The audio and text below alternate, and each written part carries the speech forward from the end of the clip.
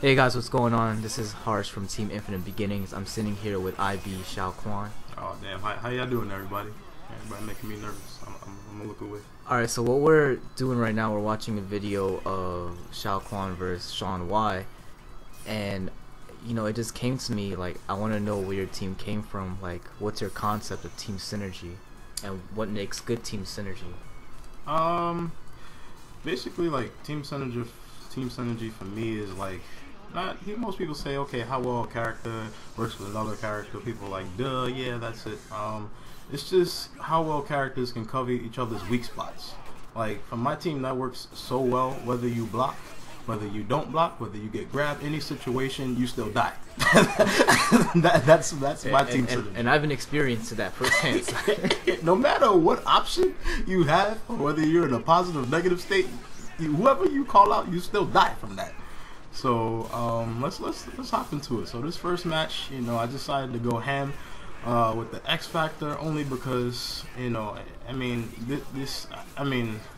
Sean Y's team, he's a good player. He's a damn good player at that, and I just can't take chances against any character on his team. Especially Taskmaster. Yeah, especially Task. I mean Spencer. You know, Spencer needs no introduction. Like we're going to do a video just for Spencer. Yeah. You know, this character is beyond dumb, son. So why did you choose your team the way it is? Like, why Captain America second, why Spencer first, and why Sentinel as anchor? Alright, no problem. Spencer, he's just whatever. He's just a meat character, son. He's ham, he's honey glazed turkey, he's all that, son. So he's not even rushed down. He deserves that he's best suited on point. Okay. I mean, he can play any part well except for, you know, middleman.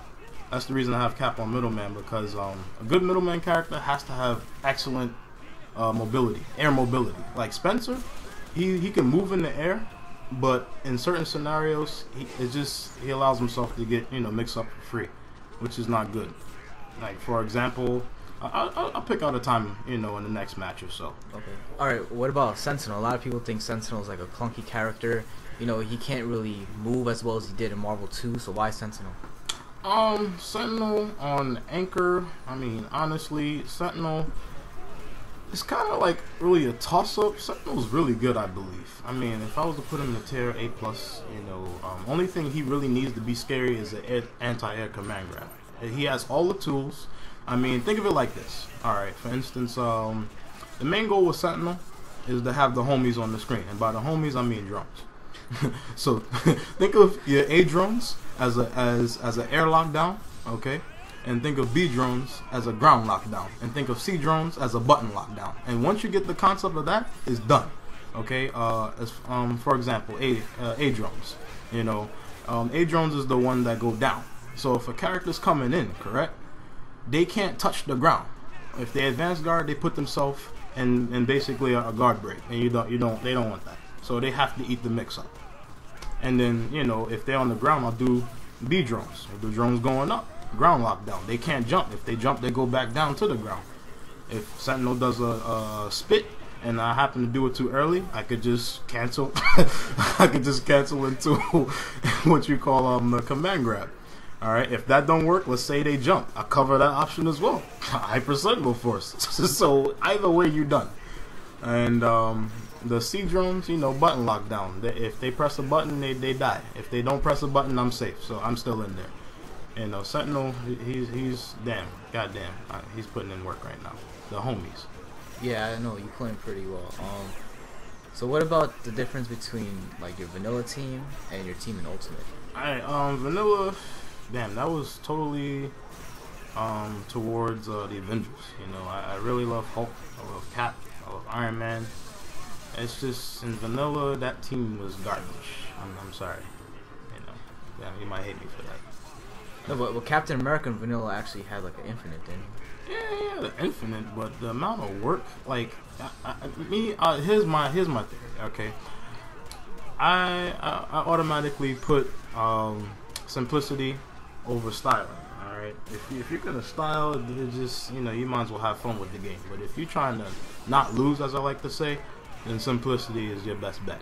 You know, that's about it. And vanilla Cap, he just is too much work to put in there. All right. So we're actually running out of time. because we have a time limit here.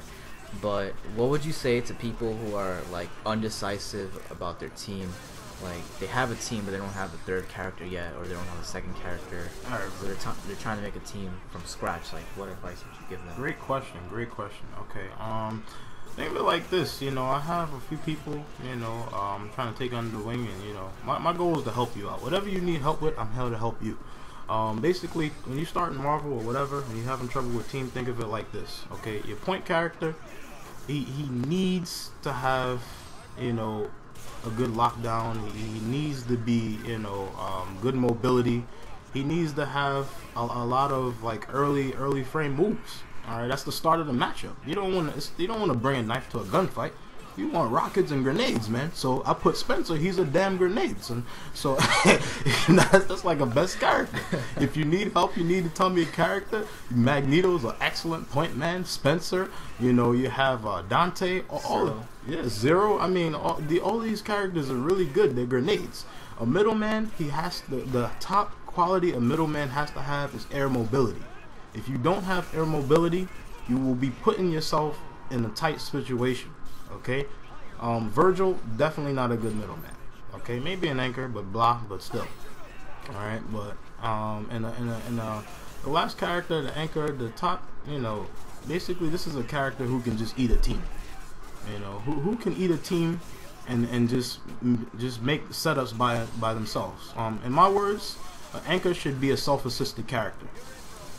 Self-assisted. Okay. Now, like in Marvel 2, your anchor would most likely be just your assist character.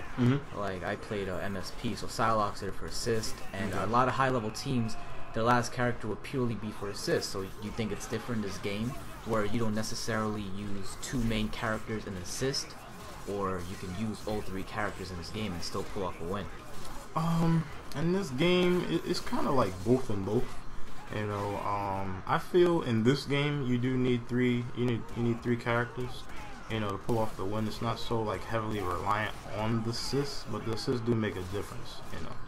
Okay, all right, man. Sounds good. So we're gonna wrap it up for today. This was Harsh with Team Infinite Beginnings, and you know, this is IB Shao-Qwan. Thanks for listening. All right, guys. Thanks for listening.